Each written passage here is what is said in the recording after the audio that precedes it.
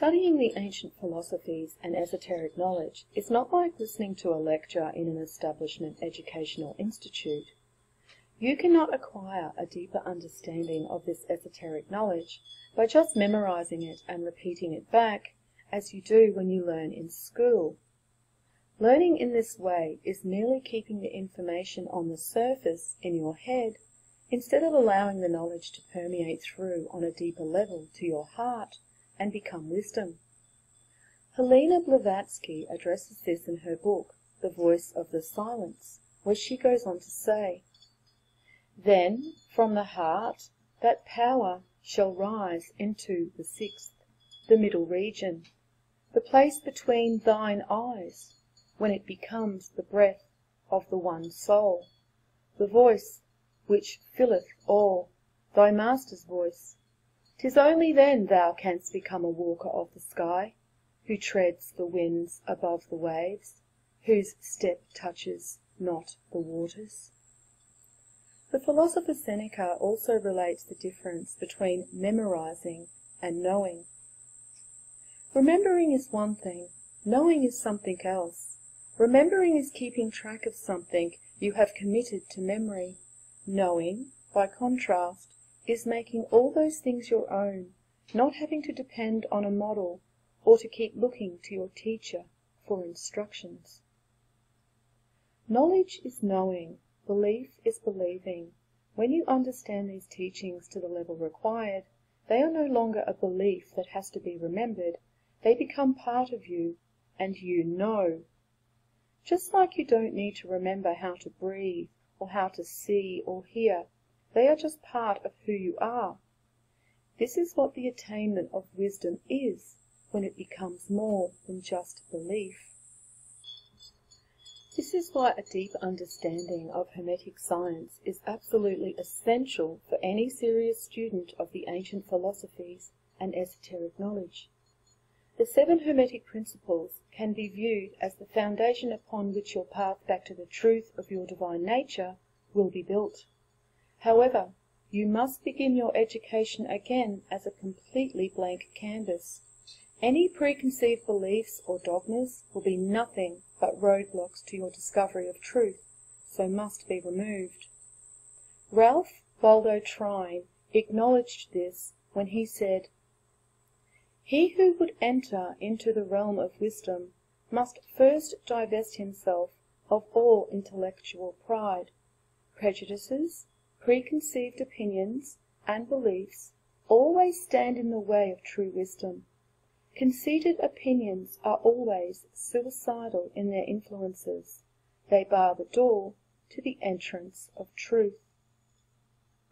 A student embarking on the road to attaining an understanding of esoteric wisdom should look to the symbolism of the Fool Tarot card, for that is where the seeker must begin this journey of discovery back to self and truth.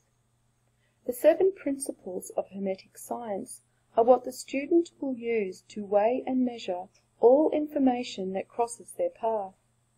This is essential in a time when there is so much disinformation being relayed by those who appear to be in possession of truth. You must trust your own intellect above all, even those who have impressive followings or are esteemed amongst their peers as successful authors or speakers. Returning to the basics also means returning to the ancient texts and no longer requiring some academic to interpret them for you. When you have the tools, you can interpret them for yourself and trust in what your intellect is revealing to you. However, be warned, if you are seeking knowledge to elevate your position in society or to benefit financially, you will never be granted access to the hidden truths you seek. The Hermetic Arcanum alludes to this when it relates that the light of this knowledge is the gift of God, which by his will he bestoweth upon whom he pleaseth. Let none therefore set himself to the study hereof, until having cleared and purified his heart, he devote himself wholly unto God, and be emptied of all affection and desire unto the impure things of this world. The great philosopher Paracelsus related that all wisdom is revealed to us through our connection to the divine mind. He states this in his manuscript on the foundation of wisdom, where he goes on to say, "Those who believe they can learn anything without the assistance of God will fall into adultery, superstition, and error. They may obtain great names in the world and be admired by the ignorant, but their intellect is repulsed from the light and will end in darkness. The art of deceiving and disputing, sophisticating, perverting, and misrepresenting truths may be learned in schools, but the power to recognize and follow the truth cannot be conferred by academical degrees. It comes only from God." Manly P. Hall also goes on to say, "As the great Maimonides so wisely pointed out, the moral parts of religions are suited to the majority of men. The philosophical parts are suited to the few who have given their lives to such studies, and the spiritual parts are reserved to the very few whom God himself shall select from the number of the learned." We can see that God, the mental creator, is addressed in the first principle of Hermetics, the principle of the mental universe. Yet interestingly, most modern New Age teachings do not speak of God at all, and if they do, they reduce God to some type of random energy. However, God cannot be reduced to just energy, for that does not explain how divine law comes to be manifest in creation, and even in your physical form, by way of the golden mean ratio. And if God is just some consciousness floating out there somewhere, as most modern New Age teachings espouse, then where there is thought, there must be a thinker. In the Divine Pymander by Hermes Trismegistus, we find that the existence of a creator is indeed addressed in this paragraph. "See how many arts in one matter, and how many works in one superscription, and all exceedingly beautiful, and all done in measure, and yet all differing. Who hath made all these things? What mother, what father, save only God that is not manifest, that made all things by his own will? And no man says that a statue or an image is made without a carver or a painter. And was this workmanship made without a workman? O great blindness! O great impiety! O great ignorance! Never, O son Tat, canst thou deprive the workmanship of the workman. Rather, it is the best name of all the names of God to call him the Father of all. For so he is alone, and this is his work, to be the Father." The principle of vibration relates how the mental becomes matter. Everything we see around us is made of matter vibrating in different octaves to create our physical world. This principle explains how God's mental projection is expressed and manifest into material creation. Most modern New Age teachings do not address destiny, yet this is clearly shown in the Hermetic principle of cause and effect, where it relates that chance is but a law not recognized, and therefore everything is destined. This principle reveals that every cause has its effect, every effect has its cause, everything happens according to law. Chance is but a name for law not recognized. There are many planes of causation, but nothing escapes the law. Epictetus stated, "Events do not just happen, but arrive by appointment." Voltaire said, "Chance is a word void of sense. Nothing can exist without a cause." And Marcus Aurelius told us, "Everything that happens, happens as it should, and if you observe carefully, you will find this to be so." So each soul is not just creating their own desired reality, but partaking in the Creator's mental projection, and has the gift of free will to choose between the destined paths that already lay before them. But be warned, the higher road back to your divine nature is always the harder path of most resistance. The path of ease is the most attractive, and the path the crowd will choose. This is why the card of the wisdom seeker, in search of truth and himself, is symbolized by the Hermit tarot card. Another subject not addressed in many modern New Age teachings is the cycle in which mankind exists, known as the Great Year. This cycle of higher and lower ages can be found related in the ancient texts and mythologies of almost every culture, yet its importance is disregarded in most modern New Age teachings. However, if this cycle is not acknowledged, then the student will continue to be completely ignorant to the greater influences under which they are governed. The cycle of the Great Year is related to the Hermetic principle of rhythm and the principle of correspondence. Paracelsus stated, "Truly it has been said that there is nothing new under the sun, for knowledge is revealed and is submerged again, even as a nation rises and falls. Here is a system tested throughout the ages, but lost again and again by ignorance and prejudice, in the same way that great nations have risen and fallen and been lost to history beneath the desert sands and in the ocean depths." The Hermetic principle of polarity shows us that everything cannot always be positive, and that we have to address both sides of creation, the light and the dark.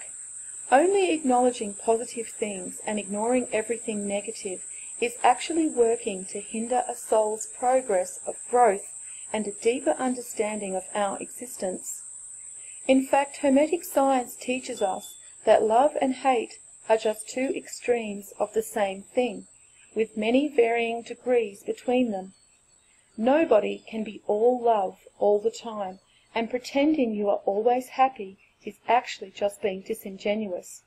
What the student must strive for is balance and honesty in everything, and that includes acknowledging both the positive and negative which exists within ourselves and in creation.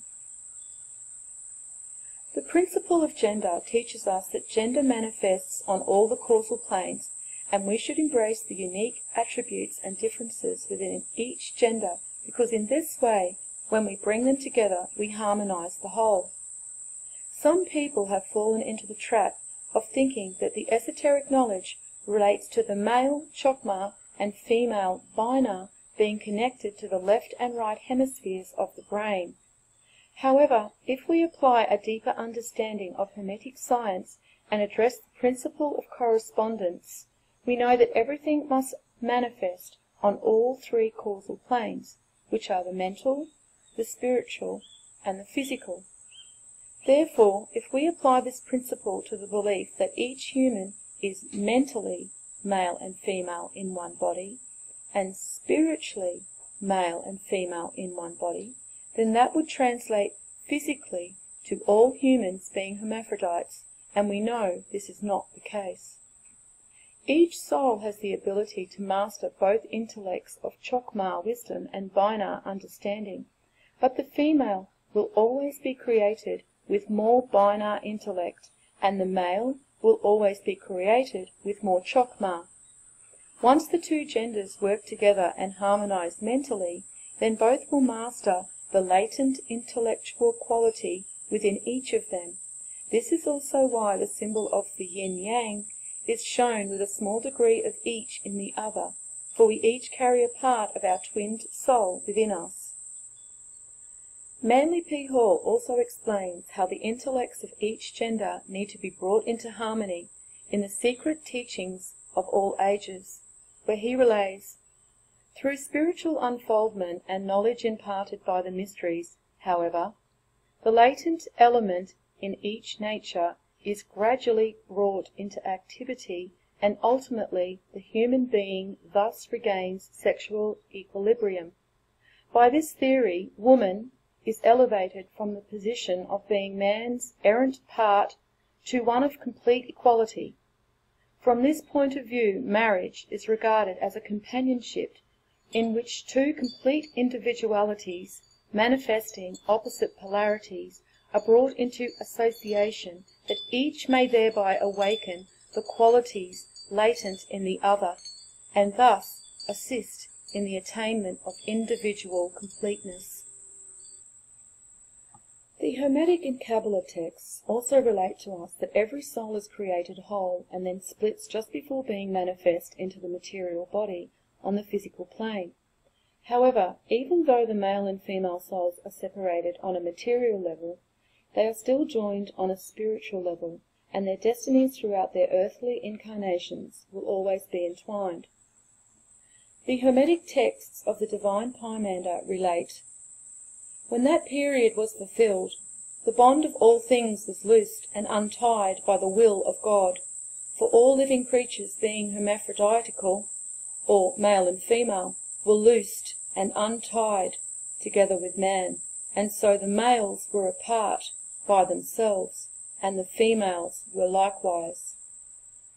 While the Kabbalah texts go on to say, "As they set up from their place above, each soul is male and female as one.